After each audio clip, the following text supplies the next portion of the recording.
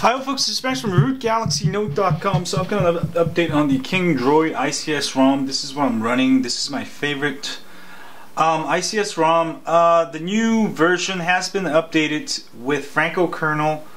Also more optimized than version 1.6.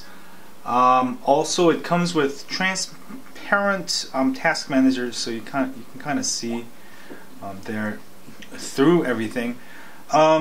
Make sure you flash the ROM and also the add-on. If you don't flash the add-on, you won't get the TouchWiz UX, which I prefer over the other TouchWiz 4.0, which is the stock one. There's also with the new version you get a recording option if you want. So I'm recording the 411 here, so that's kind of cool.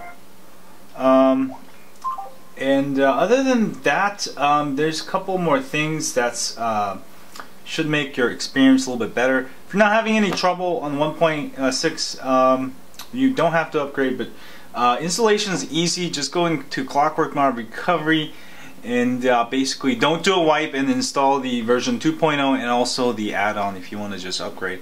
And that's what I did, and it works just fine. You can use just use whatever Clockwork Mod Recovery that's on it to do it. If you're coming from another ROM, make sure you flash BIS kernel. I'll have a link on how to install ICS. Make sure you use that method so it's safe. Other than that, you can use Tegra overclock, load the overclock module, and you can overclock it to 1.6. So that's good. And let me see, what else can I show you? I guess that's pretty much just a short update. If you want a review, you want to see the previous review, I'll have the video under the blog post. If you click on it, you can see that too, or on the YouTube page also, of 1.6, which is very similar to this. This just has a little bit more additions. Highly recommended to upgrade though. Definitely makes your phone better.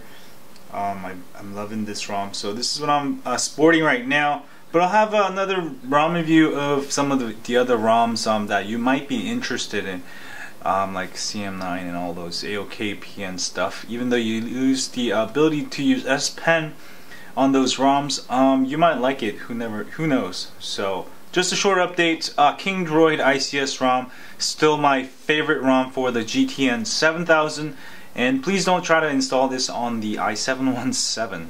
And if you have a Galaxy Note, the AT&T or this version, don't forget to sign up for my email list at RootGalaxyNote.com. We update you once a week with ROM of the week, and it's a great way for you to get in contact with me via email.